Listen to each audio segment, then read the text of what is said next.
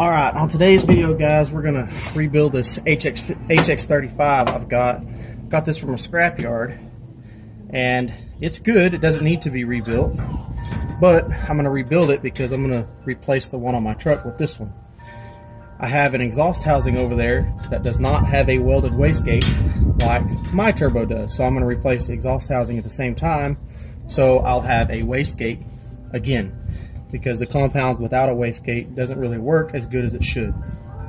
So first off, you need to get to the center cartridge, which is probably the hardest part because the compressor housing and the exhaust housing are on there pretty good. You may have to use a little bit of heat.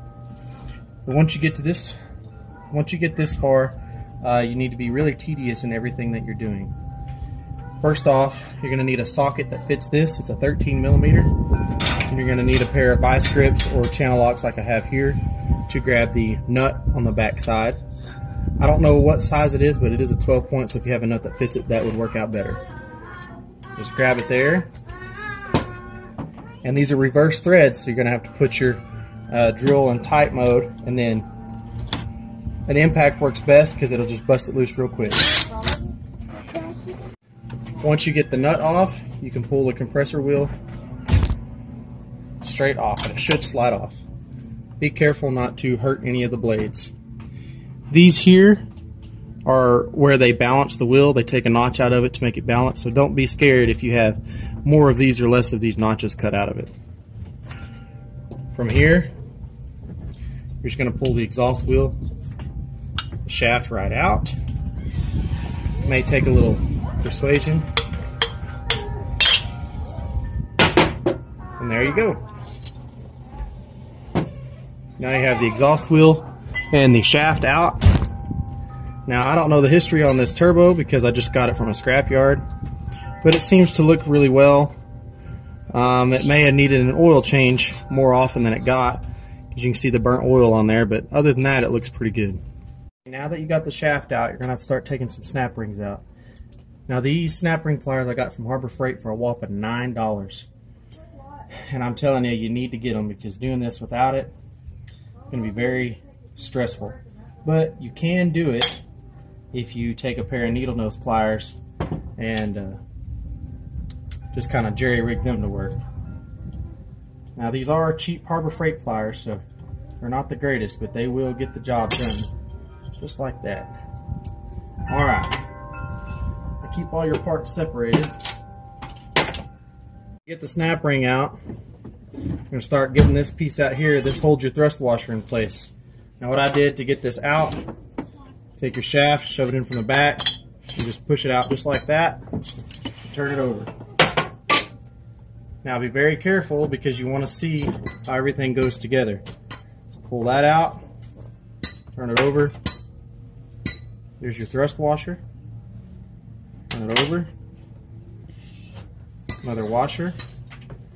And now you get to where your journal bearings are with your other snap rings. And this is why you need a good set of snap ring pliers, because you have really tiny snap rings on both sides that holds the journal bearings in. Now let's take a look at this. This is the first washer here. This is the oil deflector plate here, and you have a washer here. When we go to reinstall this, we're going to replace this oil deflector plate and all of this, plus we're going to replace the thrust washer itself. Just remember which way they go. Alright, so now we're going to start taking the snap rings out. One thing you need to note is there's a rubber O-ring in here that we need to take out before we start doing snap rings, because we're going to replace it with an O-ring that comes in the kit. Now one thing you may need to do is I had to grind these tips down to fit in the small holes of these tiny snap rings. Alright, when you finally get these out, be careful that when you get it up out of the slot that they don't go flying off, because that's what just happened to this one. Alright, now that we got that out, we can get the journal bearing out. Now sometimes they'll just come out like that, or you may have to persuade it a little bit. I didn't find it. Just like that right there, and that's what the bearing looks like. This one's in very, very good shape. Like I said, this turbo was not bad. It's just I had no idea how long it'd been sitting in the scrapyard. So I decided it was a good idea to rebuild it, and a good opportunity to make another video. Stop it. You have a journal bearing on the front and the back side of the housing. So next you're going to want to flip it over and get the other snap ring out. Set it to the side. And you need to pull that journal bearing out as well. There we go. Perfect. And that's how you disassemble a cartridge on hx35 turbo. I'm sure most journal bearing turbos are about the same. Now I'm going to go clean this up with some brake cleaner. Make sure there's no dirt or anything I don't need in there. And then we'll get back to reassembling the turbo. Now that it's all cleaned up, everything clean on the inside, you need to make sure that you got a little cup of oil, something you can oil everything with. Now, first off, we're going to go to this side of the turbo. We're going to start with one journal bearing. We're going to lube it up real nice and good. And drop it down the hole. Now, it doesn't have to be oriented any specific way. If it was a ball bearing turbo, it would. But because it's a journal bearing, it doesn't matter. We're going to take a snap ring. Try not to lose said snap ring. Make sure it's seated real good down in there. Legal.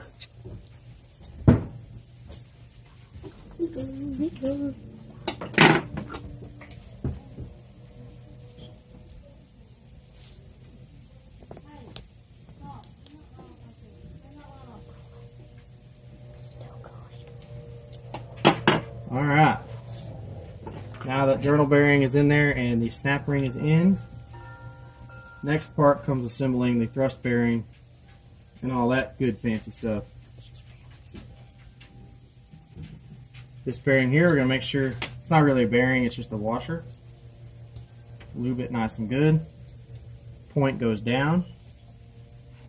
And the hole just like that. This one here, we have to install a brass ring on it. So we're going to lube it up, get it good and lubed. We're going to put this ring on there. Make sure not to break it, because it will not be good whenever it's broke.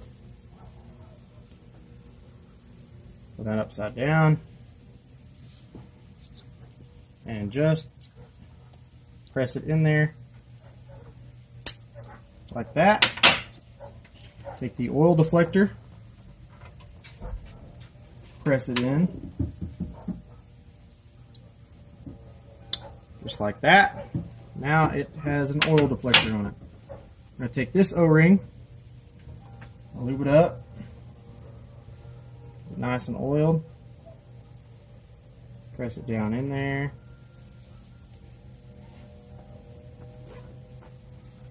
make sure it's seated good.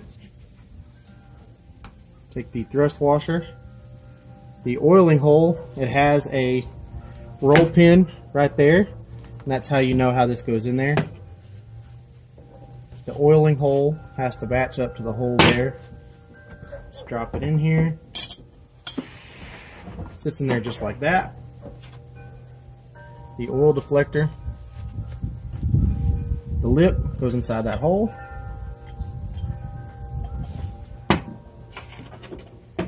And just like that. Now from here, I'm going to put this big snap ring in. And then we're going to go to the back side and put the second and final journal bearing in place. I got the front snap ring in. I'm going to turn it back over and install the final journal bearing. Daddy, you have to... Hang on, buddy. Get it nice and lubed up. Dude, I did wire it. Slide it right down in there. Make sure it's straight. Take a flashlight, make sure it's all the way down in there. And we're going to install the final snap ring. Stop it. Final snap ring.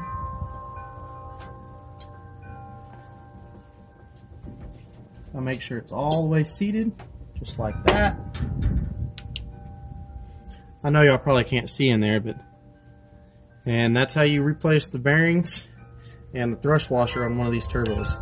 I wish I could have found a 360-degree thrust bearing because that helps when you're compounding one of these, but I couldn't find one. Anyways, the kit that I got to rebuild this was on Amazon.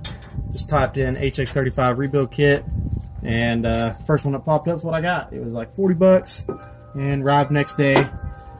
So we'll see how it works. I don't know if it'll be good or bad, but we'll find out. Go ahead. Go ahead and finish installing this.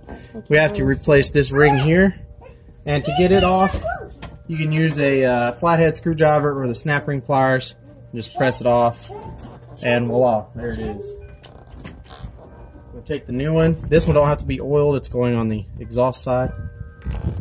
Be careful not to break it. Slide it on there. And there you go. Now we're going to slide this back in there. I'm going to oil it. Oh no. Oh no. Alright, pause it. Alright, before we go ahead and put this in there, I'm going to oil up where the bearings go. Liberally. You want lots of oil on there. Daddy. Oh, I almost forgot. Daddy. Can't forget to put your heat shield back on there. Hang on, buddy. Do you need a water? I don't need a water. Thank you, though. He has a Dr. Pepper, babe. Slide it in there like that. Once it gets to the bottom, it's going to be a little hard. Here, come here. Yeah, I need pepper. Yeah, I need pepper. Taking it. Oh my gosh. Just stop. Okay. Alright, so when you go ahead and put that in there, the shaft, make sure it gets seated all the way in there. That compression ring you put on there is going to have to get compressed, so that's why the last 1/16 of an inch to an eighth is going to be a little bit more difficult. Then you can go ahead and slide your compressor wheel back on. If you have a new one, it'd be a good time to put it on. And then tighten your nut down. Remember, it's reverse thread. Hold the back nut and then take your impact, run it down, and then just do a quick little hit on it. I'm not sure the torque spec. I'll have to look at it, and maybe I'll put it in the description. Anyways, that's going to do it for the turbo rebuild on a stock hx35. Next video, we're going to be swapping out the exhaust housing and putting this turbo on the fummins, and we'll see if I did a good or bad job on the rebuild. Anyways, thanks for watching, guys.